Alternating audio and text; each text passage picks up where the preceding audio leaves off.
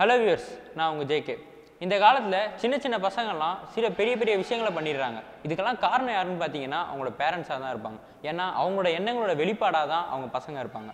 சின்ன பசங்க முன்னாடி என்னென்ன விஷயத்தெல்லாம் பண்ணக்கூடாதுன்னு சொல்லி பேரண்ட்ஸுக்கு சில எல்லைகள் தான் இருக்குது. அதை பற்றி தான் இனி நம்ம பார்க்க போகிறோம். லாஸ்ட் ஜென்ரேஷன், அதாவது இதுக்கு முந்தின ஜென்ரேஷன் பார்த்தீங்கன்னா எல்லாருமே கூட்டு குடும்பமாக இருப்பாங்க. அப்போ ஒரு ஹஸ்பண்ட் அண்ட் ஒய்ஃப் தனியாக அவங்க நேரம் செலவிடணும்னு நினச்சாங்கன்னா அவங்க அவங்களோட பசங்களை அவங்க தாத்தாக்கிட்டையும் பாட்டிக்கிட்டையும் விட்டுட்டு அவங்க கொஞ்சம் டைம் ஸ்பெண்ட் பண்ணுவாங்க. ஆனால் இந்த காலத்தில் அப்படி கிடையாது. எல்லாருமே தனி குடும்பம் இருக்காங்க. அந்த டைமில் நிறைய பிரச்சனைகள் நடக்குது. ரெண்டாவது பார்த்தீங்கன்னா நம்ம பசங்க முன்னாடியே நம்ம அசிங்கமாக பேசுறது, சண்டை போடுறது, இந்த மாதிரி விஷயங்களை பேரண்ட்ஸ் நிறைய பண்ணிட்டு இருக்காங்க. ஆனால் இந்த பையன் போய் அதே ஸ்கூல்லேயோ காலேஜ்லேயோ பண்ணிட்டு வந்துட்டா இது எங்கேருந்து கற்றுக்கிட்டு வரேன்னு சொல்லி பெரியவங்களே கேட்குறாங்க.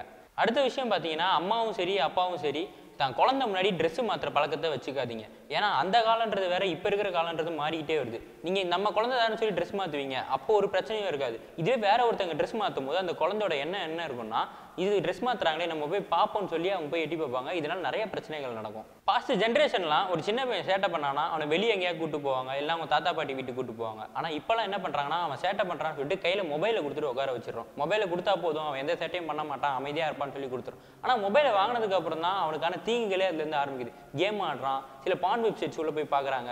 இந்த மாதிரி நிறைய சம்பவங்கள் நடந்துட்டு தான் இருக்குது. இருக்கிறதுலே ரொம்ப முக்கியமான விஷயம், தன்னோட குழந்தைங்களுக்கு ஸ்பேஸ் கொடுங்க. அவங்க பக்கத்தில் உட்காந்து டெய்லியும் அவங்க வாழ்க்கையில் என்னென்ன நடக்குது, அவங்க ஸ்கூலில் அவங்க காலேஜில் என்ன நடக்குதுன்னு சொல்லி ஃப்ரெண்ட்ஷிப்பாக உட்காந்து கேட்டு பேசி பழகி பாருங்கள். அதுக்கப்புறம் தான் உங்களுக்கு என்னன்றதே புரியும். கடைசியாக ஒரு விஷயத்த சொல்லிக்கிறேன். நம்ம சின்ன பசங்களுக்கு முன்னாடியே நம்மளுக்கு தெரிஞ்சவங்கள, நம்ம சொந்தக்காரங்களை பற்றி அவனே வாடா போடான்னு சொல்லி பேசுகிறோம். அவங்களுக்கும் அது மனசு ரொம்ப ஆழமாகவே பதிஞ்சிடுது.